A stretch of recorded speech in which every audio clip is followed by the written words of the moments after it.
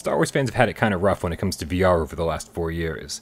The only actual Star Wars experience was the Rogue One mission that came free with Battlefront. And other than that, if you wanted to show off your lightsaber skills, you were forced to do that, not against waves of stormtroopers, but against thousands of blocks flying at you rhythmically. So with the announcement of Vader Immortal, a formerly Oculus exclusive coming to PlayStation VR, Star Wars fans finally have something to be excited about. E3, first mate on the Windfall. Hi. A thousand. Don't move, scum! The first thing you should know about Vader Immortal is that it's not really a game per se, more of an interactive, almost 2-hour experience. It downloads as 3 separate games on your PS4, making the story feel less than cohesive when moving from chapter to chapter. But it's a story worth experiencing. You and your droid co-pilot Zoe, who somehow escaped the confines of Racket Fury, get captured by the Empire and brought to Mustafar, where Darth Vader has built his fortress.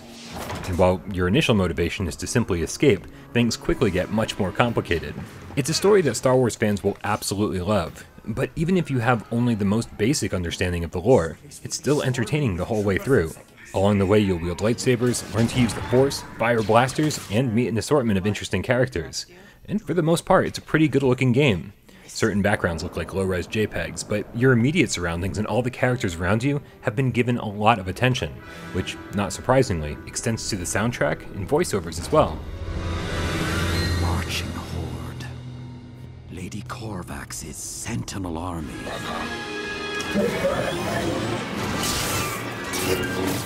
What's disappointing though is that even with all the comfort settings turned off, you're still relegated to click turning and teleportation. There was a real missed opportunity here to make you feel like the hero of the movie and allow you to walk side by side with Vader and your new friends while listening to their conversations. But instead you're forced to stay behind them like a dog on a leash and click click click to keep up. There are quite a few segments where you're standing on moving ships or climbing from place to place, and those areas feel great, making the switch back to teleportation that much more jarring. It doesn't help that there are a series of weird bugs that also rear their ugly heads on every playthrough. Sometimes the audio glitches out.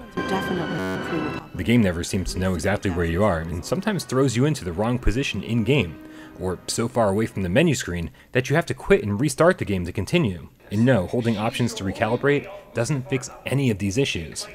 Oh, and as a bonus, your wrists are always pointing in a direction where your arms could never be, and the in-game hilts are about 5 degrees off from the angle of the move controllers themselves.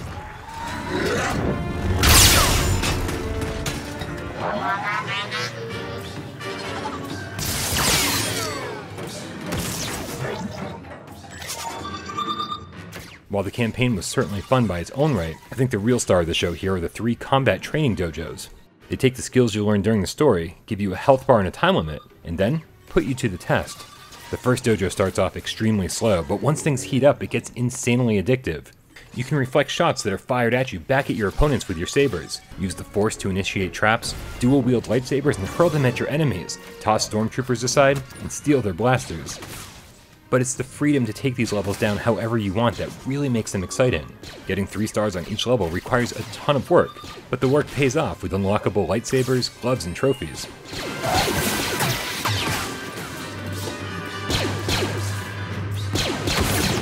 This lift will take us to the hangar and your ship, but we need to override the security. Even with its issues, Vader Immortal is still a must-have for Star Wars fans. It feels like an essential story that needed to be told, and was actually told really well. It's extremely linear, but that's kind of the point, telling a very specific Star Wars story with all the atmosphere, music, and sound effects you'd expect. And even after the story ends, you'll get hours and hours of exciting gameplay from the training dojos.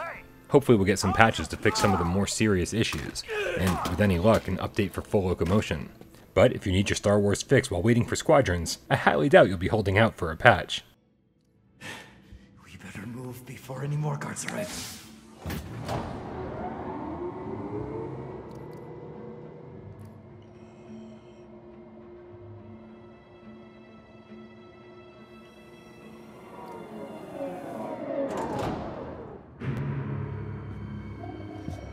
There's the Windfall. That's our ship.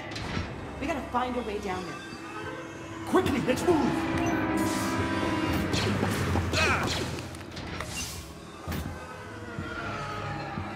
No, this place will be swarming with troopers in seconds.